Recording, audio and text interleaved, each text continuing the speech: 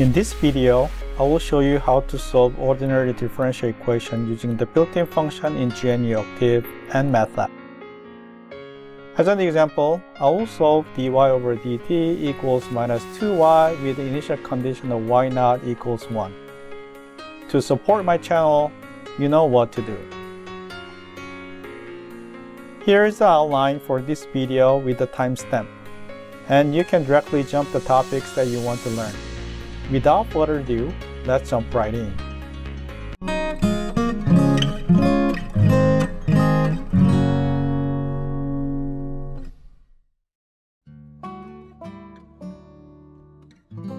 Before I jump into how to solve ordinary differential equation, ODE for short, I would like to go over how we come up with the given ODE. This can be related to a math equation to describe the water draining out of the water tank by gravity. Provided that we have a water container with an initial water height of 1 meter. Now, when you open the valve at the bottom of the water tank, you can drain the water. One thing that I would like to highlight here is that the water draining speed is proportional to the water height. In other words, the higher water height builds the larger hydraulic pressure, causing the larger water drain. To mathematically describe this physical problem, you can use dy over dt for the water draining velocity. The dy over dt stands for how fast your water height y changes with respect to time. Since the water height y decreases as the time goes by, I need to use a negative sign.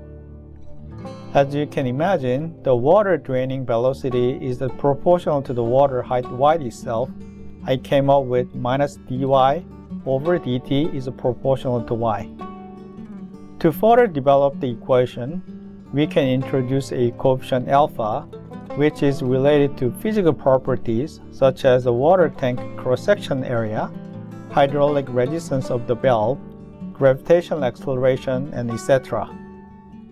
To simplify the problem, I chose 2. It can be changed depending on the physical system that you are working on. Lastly, since we have the first order ODE, we need one initial condition. In this case, we will need the initial height of the water. I chose 1. Now, let's talk about how to solve. In this section, I will solve given ODE using pen and paper approach to check your solution from ODE 45 function is reasonable. If you know how to solve it using pen and paper, you can skip this section. Since this ODE is a separable equation, I can move all the terms related to y to the left hand side and all the terms related to t to the right hand side. So I have dy over y on the left hand side and minus 2 dt on the right hand side. To solve it for y, you can integrate over dy on the left hand side as well as integrate over dt on the right hand side. Using the indefinite integrals, you have a natural log of y on the left hand side equals minus 2t plus c. C is an arbitrary constant. To express this equation for y, you will have y equals e to the power of minus t plus c, or y equals c1 e to the power of minus 2t. Again, c1 is arbitrary constant.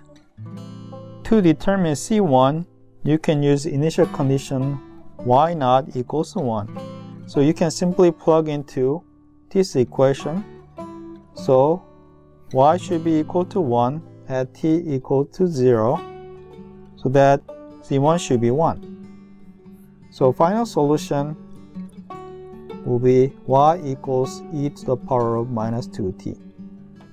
Now your solution is y equals to e to the power of minus 2t, and you're expecting to have y equals e to the power of minus 2t from the numerical solution in Octave and Matlab.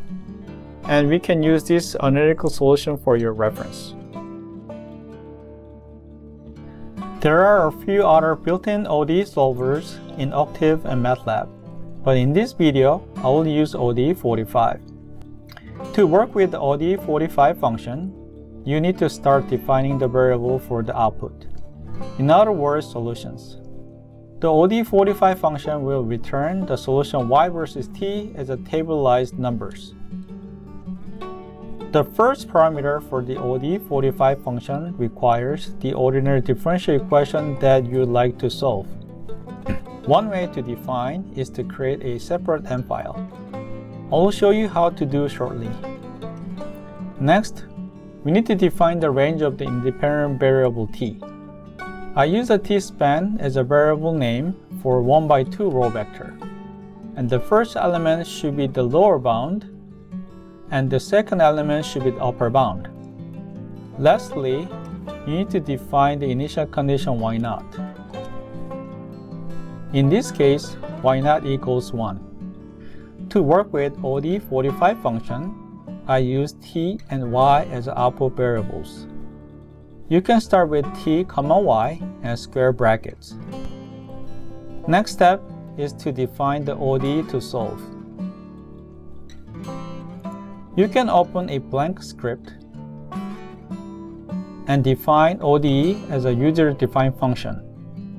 I start with function followed by the dy dt as an output, and function name myODE and t and y as arguments. MyODE is dy over dt equals -2y, so I typed accordingly. Then I wrap up with end at the end.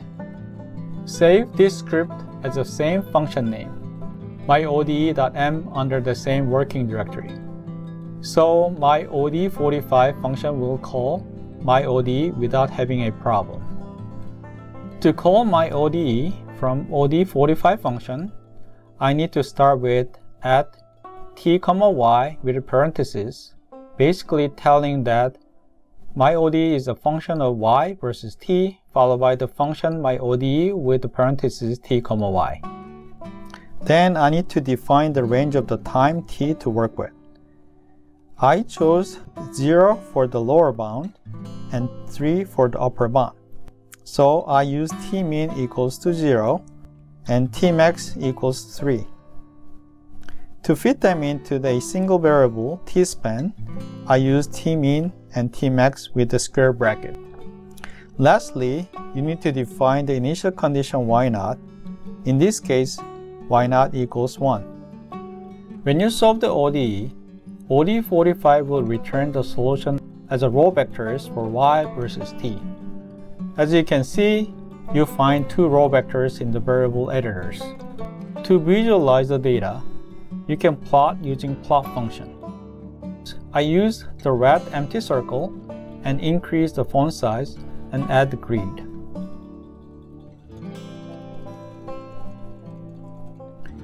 To double check if this solution is reasonable, I would compare with the analytical solution y equals e to the power of -2t. You can create a separate row vector for the time with the same time range from 0 to 3, t exact, and then create the y equals e to the power of -2t for the plot. You can add the analytical solution to the existing plot for the comparison. As you can see, two solutions agree to each other, which means that ODE 45 solved the equation reasonably. In summary, we briefly talked about how to come up with the ODE, followed by pen and paper approach and ODE 45 function in Octave and Matlab. Thanks for watching this video until the end, and please subscribe my channel if you want to continue to watch tutorial videos in science, technology, and engineering and math. Please give thumbs up if you enjoyed. Please feel free to share your thoughts in the comment section down below. See you next time.